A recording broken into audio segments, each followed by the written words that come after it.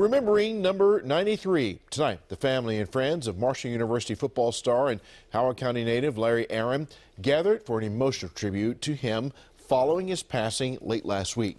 WJZ is live. George Solis was there and updates the investigation into what's now become a search for his killer. George. Yeah, good evening, Vic. Definitely a beautiful tribute to Larry held at his former high school tonight. Many sharing their favorite memories of a young man many likened to a big brother.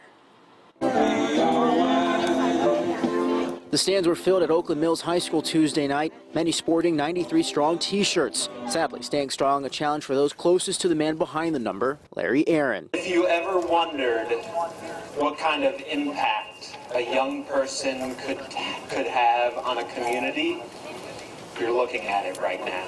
Larry's family front and center for the emotional tribute to their loved one. Last Thursday, Larry tragically passed away. The 19-year-old Marshall University football player and Columbia native died after medical complications stemming from a gunshot wound that also left him paralyzed at the start of the year. Thank you for his humble yet larger-than-life persona. Authorities say the shooting happened during a New Year's Eve party at this home in Severn. Family saying Larry attempted to shield his girlfriend when a bullet struck him in the back.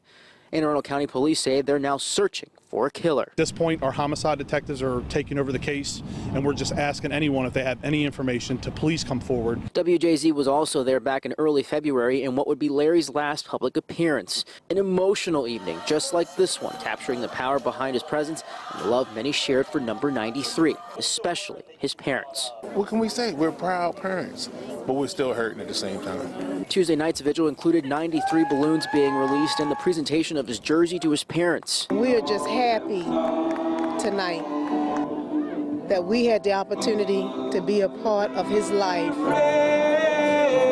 The evening concluding with a candlelit walk around the gridiron. We have felt so much love for our son. You know, as a father and a mother, as my wife is, we're very proud.